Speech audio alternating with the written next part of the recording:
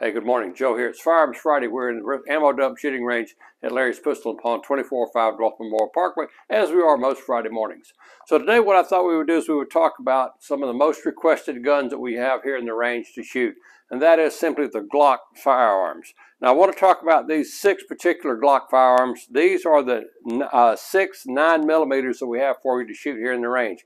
Buy a box of ammo here at Larry's. Come in, you can shoot the whole box. We don't care. Enjoy Glocks before you go buy one.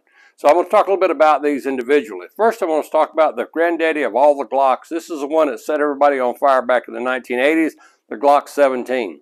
This particular one holds 17 rounds, and we've added a threaded barrel to this one. So if you want to shoot this gun suppressed, we have a suppressor that you can put on this gun and shoot it here in the range. Really, really nice. If you want a good heavy-duty all-purpose firearm, this is it. Now, this is not a pocket gun, okay? It's not your concealed carry gun and you put in your front pants pocket, but a terrific gun that really works well. It's a Glock. It's going to work just about every time you pull the trigger. A lot of us carry Glocks here in the range because we know they're really, really reliable. So this is the first one right here. This happens to be what's called a Generation 4 or a Gen 4 gun. This is a really nice basic firearm right here. We have a lot of these here in the store. Then I want to move on to the next one here. This is a Glock 45. This is a newer version. This is called a Gen 5. And what makes it a Gen 5 for our purposes is it has ambidextrous slide release, okay? On either side right here, ambidextrous slide release like so. Now, that makes it really nice if you're a left-handed person, so you don't have to fight with the slide release. Glock 45, 9mm, really nice gun. Next gun I want to talk about a little bit is this one, a Glock 19, which is a little bit smaller version of the 17. Let me take a look at the length of the slides here.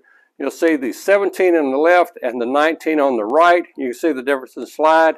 The grips are a little bit different. You can see the 17 is a little larger than the 19. Really nice firearm, though. It's a little bit smaller, but it's, again, nice capacity, nice firearm.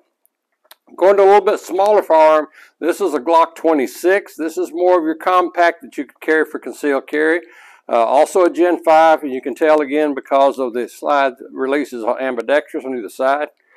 The next thing I want to talk about real quick is the Glock 43X. Okay, this is an advanced version of a 43. Holds a couple more rounds than a Glock 43, but we have this in the range for you to shoot. This is a Gen 4. Okay, it does not have the ambidextrous slide release. And the last thing I want to talk about is this really nice Glock 43. Okay, a little smaller than the Glock 43X. I'll hold them up here. You can see the difference. And you can see you can get a couple more rounds in the Glock 43X on the left than you can with the Glock 43. So really nice firearms. These are available for you to shoot here in the range. Buy a box of ammo, come in and shoot them. These are the 9mm. Of course, Glock makes 380. They make a 40 caliber. They make 45. These are the 9s we have for you here to shoot in the range. That's it for Firearms Friday this week. Take care and be safe out there.